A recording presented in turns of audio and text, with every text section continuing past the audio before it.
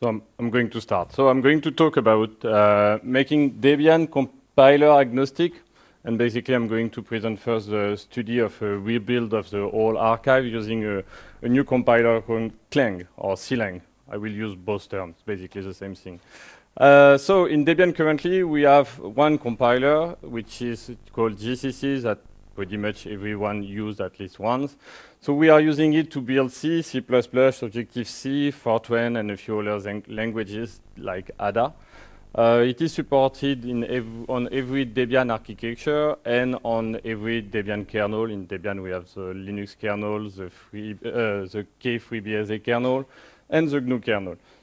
So for now, it has been the reference in the compiler world for the last 20 years. Every Linux distribution is using it. It is used to build applications on huge clusters, but also for cell phones and so on. So it is really something that everybody is using now, and many people are contributing to it. And first, I'd like to say also that I'm a strong GCC user. I'm using GCC every day at my work. And I like to make a disclaimer that I won't be talking about the license of Llvm and Clang. So if you want to troll, no worries, but at the end, about this subject. So why do we want a new compiler in Debian? So the first reason that it is because we can. It is something fun with Debian. It is that every Debian developer can do it. Basically, I don't have anybody in Debian who will send me an email telling me that I have to stop working on this. So I can really do what I want in Debian. And for that, it is fun because it is a huge playground. We have so many packages in the archive, so many technologies, so many very skilled people that it is a great place to work on. And if I started this work, it's basically because I think it's fun. I think the future of Clang is bright, and many people are coming to use it more and more.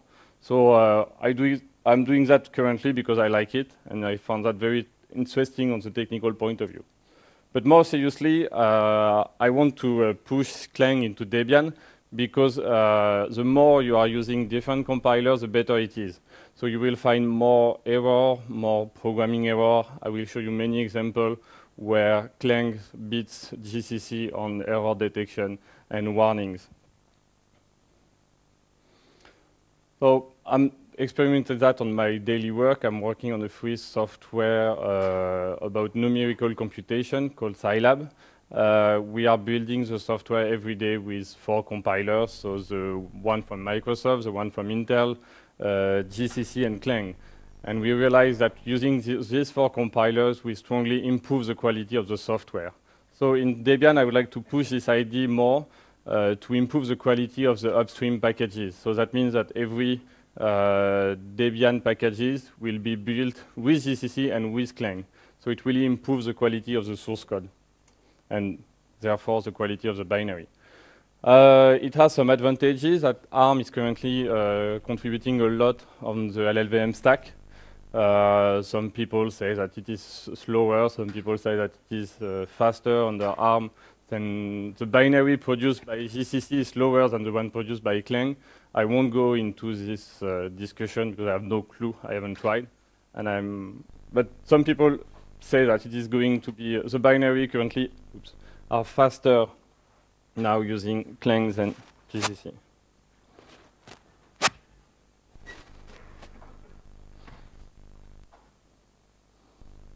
So next, what I'd like to do also is in Debian we have been able to decoupling the Linux kernel from the distribution itself. That means that you can use Debian with 2 other kernels, but you are not able to use Debian produced by another compiler than GCC. So I'd like to push more a way to remove the specificity of GCC from Debian and allow the usage of another compiler. So that means that you will be able to use Clang to compile the archive, but at some point you should be able also to do it with Intel compilers if you want, or Pascal compiler. So now I'm going to present the Llvm stack and Clang. It started as a research project by one PhD student. His name is Chris Lassner.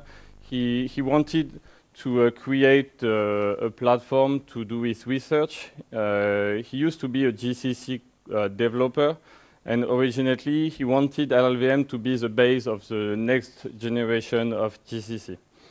However, that didn't work because you have to manage the complexity of the software and the legacy, and people didn't want to change and do such major changes.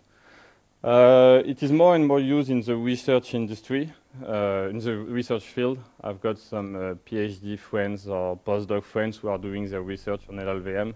The main reason is that it is way easier to go into the C++ code of the Llvm stack than the GCC one, which is pretty hard to understand currently on some part. So Chris Latner has been contacted by Apple at the end of his PhD to continue his work on that.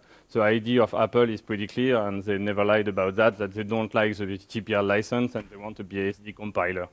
So they have been producing GCC binary plus patches for a long time. They stopped that 1 or 2 years ago, and I think pretty much everybody is happy that they stopped because they made a lot of mistakes in the GCC packaging and so on.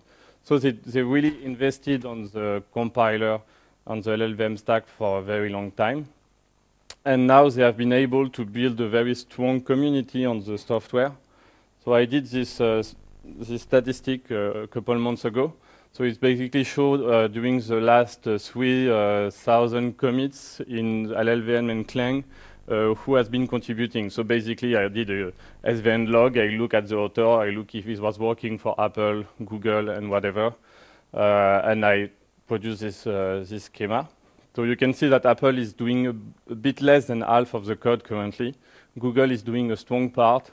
And you can see many other people like Intel, MIPS, Mozilla. There are many academics and individuals like myself who are contributing to this software. So what about Clang? So basically Clang is a parser and an analyzer for C, C++, and Objective-C. Currently there is no interest for Apple or Google to develop a Fortran compiler, but there are some people currently saying that they are working on that. For now, I have no clue if it is a proof of concept or if they really want to make a final version of a Fortran compiler, but it might happen someday. And it is currently the default compiler for Apple platforms and the FreeBSD project. You have the sources of the information at the bottom of the slide. So Clang has some advantages over GCC and some other compiler. Since the work started in the 2000 years, the base code is more cleaner. That means that the architecture is 2000 compliant and not 80s, are not from the 80s, so it is easier to get into the code to understand what things are doing and how it works. It has a very strong interest from many industrial hardware manufacturers.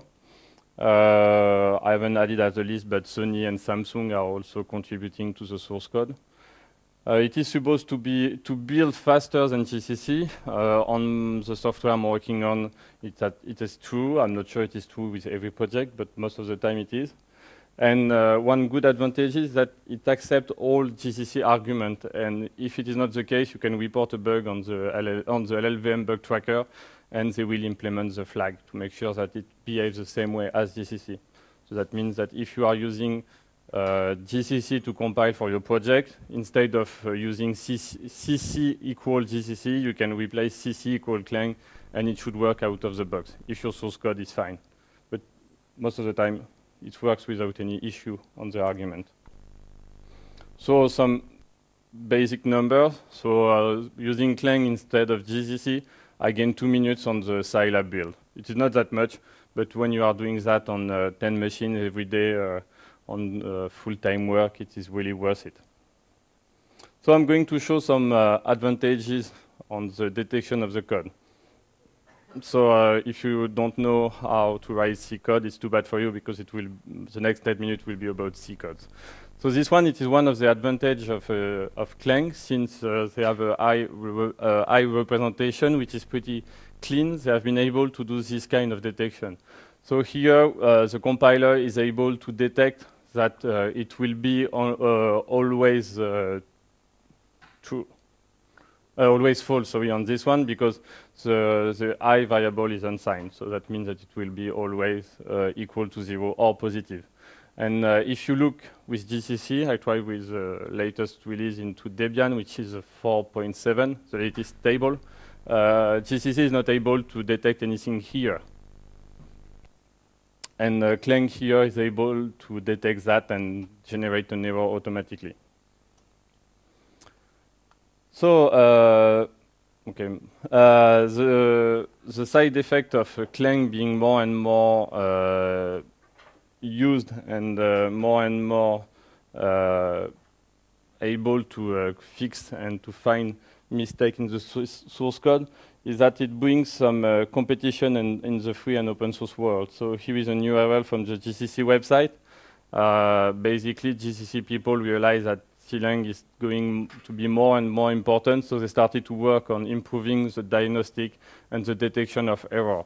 So the many things have been improved in the error detection and in the error message in the latest releases of GCC. And the GCC people, the Clang people, when they noticed this page, decided to do the same here and explain why Clang is better than GCC. So it is bringing some competition in the free open source world, and many people are interested in both projects. So it is a very friendly competition here. So about the rebuild of the Debian using C-Lang. So I did this crappy method. Basically, since Clang is supposed to behave exactly the same way as GCC, you can basically remove the GCC compilers and replace it by Clang. So it is what we did on every virtual machine that we use to rebuild the archive. So we tested that on AMD 64. We haven't tried on the other architecture, and I'm sure that Llvm does not support every architecture that we've got in the Debian archive. But for now, it is working pretty well on Intel and ARM processors. And I haven't tested the performances. So that means that I haven't tested if the build is going faster or if the binary generated are faster, neither the quality of the binary. That means that maybe it is producing some bad binary codes, but I don't know that. I didn't launch the unitary testing suite.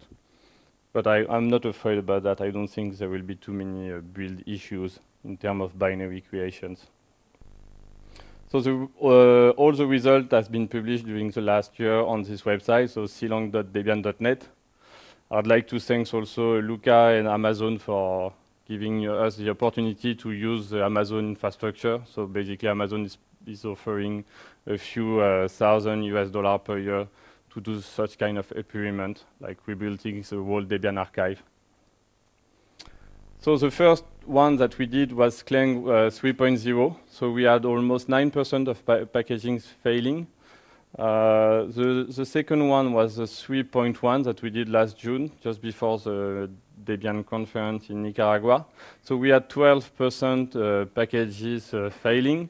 And I'm going to explain why we had this increase. And I published the result about 2 hours ago about the 3.2, and we have exactly the same percentage. The number of packaging failing increased, but in the meantime, we increased the number of packages into the archive, which is normal.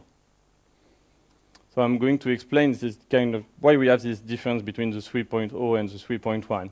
But first, I'd like to comment on this aspect. For people who are not very familiar with compilation of C code, these are two flags which are very often used in building packages. So the first one is -WALL.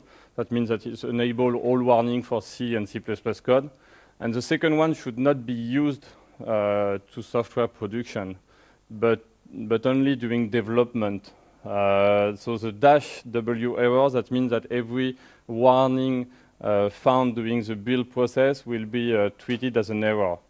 So basically, that means that if you have a warning, which is in this case the same example that I showed before, the build will fail instead of displaying a warning.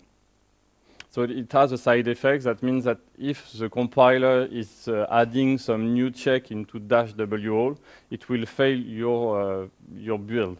And Clang is adding way more checks than GCC when you are using -WALL. So that makes way more errors. I will enter into the detail later on that subject. So with this argument, with -w error, and the default behavior of Clang, the compiler is able to detect when an argument that you used during the command line has not been used, which can be a nice feature when you really want to use a specific flag for your software. On my side, I don't care. I'm going to, usually when I'm calling GCC, I'm going to give him tons of include paths. And I don't care if they are not very interesting, but some people might be interested by such behaviors and such feature. Clang has introduced since the version 3.1 some security check. So obviously the error here is quite obvious, and Clang is able to detect this error and fail the build. We have 9 packages in the archive currently failing because of that. It is usually an important security issue. One of my favorites is this one. It is unsupported option. So we have packages in the Debian archive which, instead of using -03 or -02, they are using -09. We even have one package which is using -020, because maybe the developer thinks that if you use 20 times, if you use a 20, you will get 20 more optimization or something like that. We have 50 packages in the Debian archive which has this flag. This one also is very nice, and we should have all packages fixed here because it is a very important source of protection bugs. So that basically you have a function which is supposed to return something, and at some point in the source code we have a return which returns nothing. So that means that if you are using my function foo here, you will have garbage at the end. So you will have your program going nowhere or failing. And we have 133 occurrences of this bug into the rebuild of the archive. Well, I guess it is some very specific corner cases in the source code, but it is worth having a look too. So this one is quite similar. It is when you want to return a value of a function and the function is expecting void, that means nothing. So GCC will accept this source code, even if it triggers a warning, but Clang refuses this kind of declaration. I leave you decide what should be the behavior of GCC here, but I think the one of Clang is pretty clever. But it is crappy code, so you should not allow this kind of code in your C. So there is also another interesting bug. So here I added the 2 references. So basically I reported the first bug on Llvm saying this code doesn't work with Clang but works with GCC. They told me it's not a bug, it's a fixture. And I've been on the GCC bug tracker. I submitted this bug saying you accept this code while you should not, and they say it's not a bug, it's a fixture. So basically, it is a different understanding of this keyword here. The friend class for Clang is behaving differently than the one in GCC when used with a static keyword. I leave you, if you want to have more details here, you have a look to, please have a look through the URL. So the Clang compiler, as I said previously, is giving way more warnings than GCC by default when you use -w all. So with this piece of code, GCC, even with using the -w all, won't display any warnings, while Clang here says that you should remove the parentheses on the if condition. So basically, that improves the quality of the code.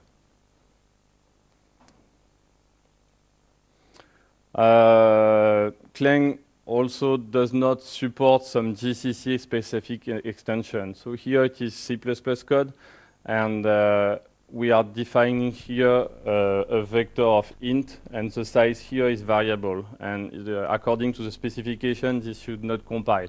But GCC accepts this kind of declaration. It is an extension, and on purpose, C-Lang is not managing this kind of declaration.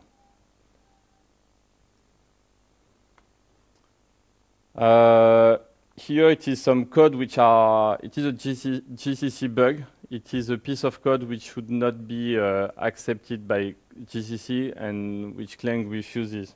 So basically, it is because, if I remember correctly, it is because we are using the B function here while it is defined here. So we should define the profile of the function upper to be used. So here it is a bug in the C++ parser which allows this kind of features, but they agree it is a bug and they hope they will find it at some point. So we still have 34 occurrences of this kind of issues in the Debian archive. It is not a big deal since it works and the behavior, if you do code properly, won't change anything. So it's not a big issue, but G++ is failing to support the C++ standard. So my point of view here is that through the tools we build, we have been able to prove that Clang is now a viable alternative to build C and C++ code into the Debian archive. I'm not saying that we should replace GCC by C-Lang here, but I'm saying that it shows that it is able to compile most of the code. It supports most of the code which has been developed and used into the Debian infrastructure. And most of the problems which are remaining are upstream. That means that most of the bugs which are detected by Clang are upstream bugs. So upstream should fix them at some point to be compiled with C-Lang. And most of the time it's very interesting to fix those bugs because it improves the quality of the software. So I'm going to present quickly what we've done during the Google Summer of Code of this year. So we had one update. So what I showed you before is basically a one-time rebuild of the whole archive during 6 or 7 hours at once.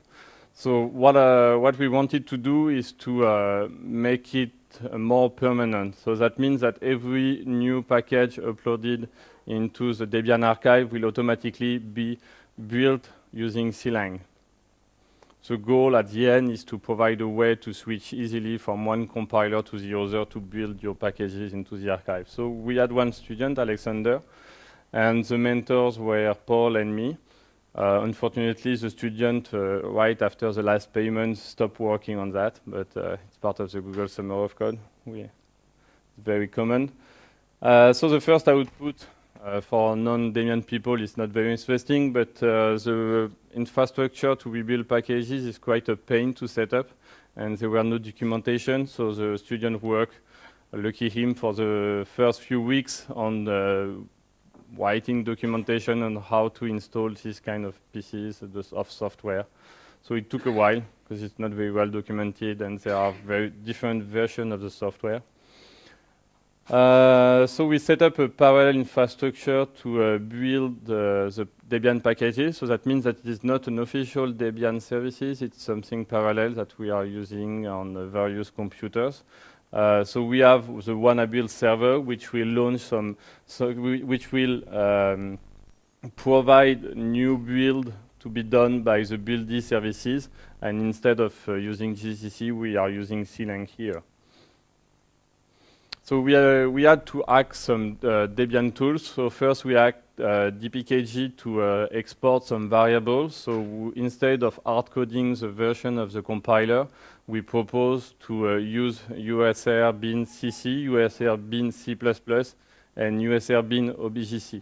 They are already set up in Debian. They are already handled by AutoTools and CMake. So we are proposing to use this one instead of hard coding the direct usage of GCC or G++.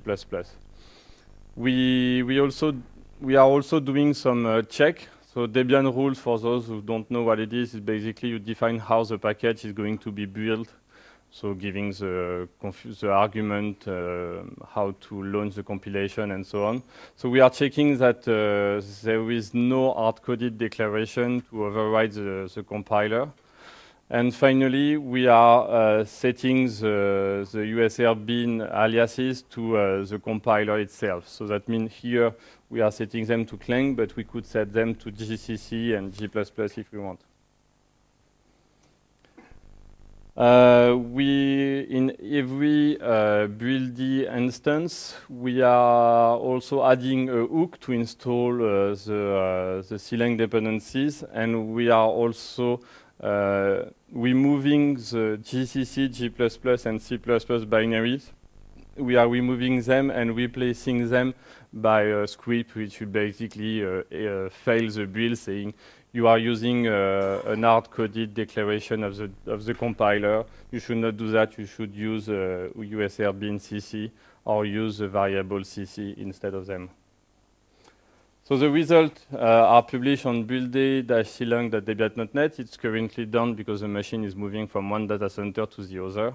Hopefully it will be up tomorrow or the day after.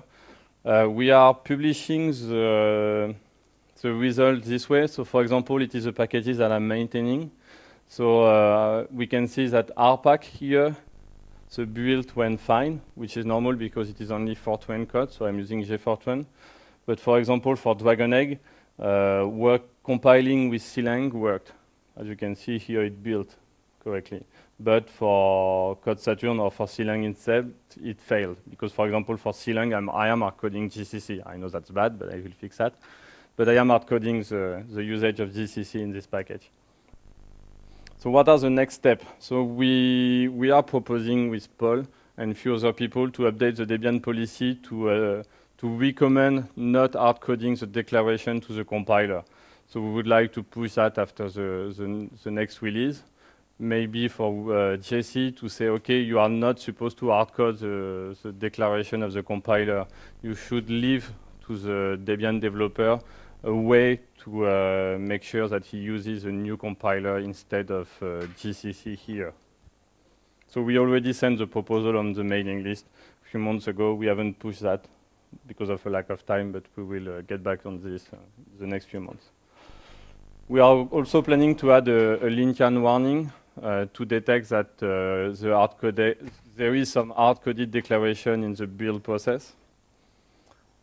And we would like also to make all this information as much as possible available to the Debian developer, but also upstream developer. So the idea is that if you have a package which is into Debian, you will have automatically the feedback of your software being rebuilt by Clang instead of GCC. So you will have the logs and so on.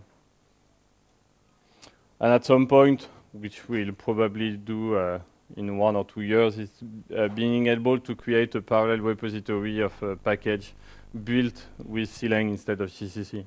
For now, since the performance are pretty much the same, I don't see the point, but if and when Clang is faster than GCC, it will be worth it. And in the future, there are also some other parallel things that we would like to push. Clang has a plugin which is called Poly, which is a research project from INRIA and ENS, but part of the official Llvm stack, which makes polyhedral optimization, like Graphite in GCC. There is also a program called ASAN, Address Sanitizer, and Memory Sanitizer, which are basically static files included into your binary, which are going to keep track of address allocation error, memory leaks, and threading issue like deadlock and stuff like that. It is one of my favorite components of the Llvm stack. It's called ScanBuild. If you are doing C and C++ and you don't know that, I advise you to check out that tomorrow. It is really helping to find some common error in programmation, but on a very high level. That means that it can give you a very nice feedback like this one about memory leaks, difference of pointer and stuff like that. And it is really doing some high-level static analysis on your code. And it helps a lot to fix bugs and memory leaks. And at some point, if people are interested, this will allow to rebuild the archive with the Intel compiler. I won't do that, but I know that some people are interested in that, especially in the HPC world, since Intel's compiler are still way better than GCC and Clang in terms of performances. So another project that we worked on is with Andrej, who also quit at the end. It was the packaging of an alternative C++ runtime library. So in parallel of Llvm and Clang, the Llvm community is working on 2 C++ implementation. One is a standard library, and the other one is a low-level runtime support. So, so this sample C++ code, if we compile it by default by Clang, it will be linked again libstd C++. And if we are doing the same with this argument, it's still lib C++, it is going to be linked again to a new runtime C++ library. So the idea here, and I won't hide it, is Apple still hates GPL, so they want a C++ runtime library which is under a BSD license. So it's the purpose of this. It's always good to have various options. So we have that in Debian now. So if you want to give it a try, it is a new C++ runtime library. For now, I don't think there is a lot of performance improvement compared to the standard library, but at some point it might be interesting to have a look on this. It was more a proof of concept that we did here. So we upload that in July. There is still no official stable release from the Llvm community on this. And we are also working on the packaging of compiler RT. It's basically, I learned that not a long time ago, that there is also a C runtime library into Debian, and it is providing a replacement for that. The polydual optimization will be available in Debian in the next few weeks. The package is ready. I'm just waiting for waiting for the FTP master to approve it. And LLDB, which is aiming to be a GDB replacement, but better. One of the advantages of LLDB is that you can evaluate complex C++ code into the debugger, while GDB is not able to do. So I finished to present my work on the rebuild, so don't hesitate if you have any question or if you want to say bad thing about Apple or other big players. Yeah?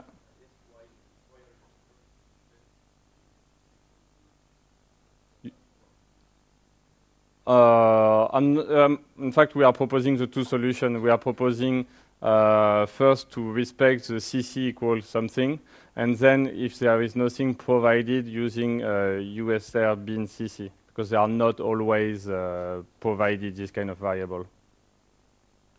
Did I answer to your question?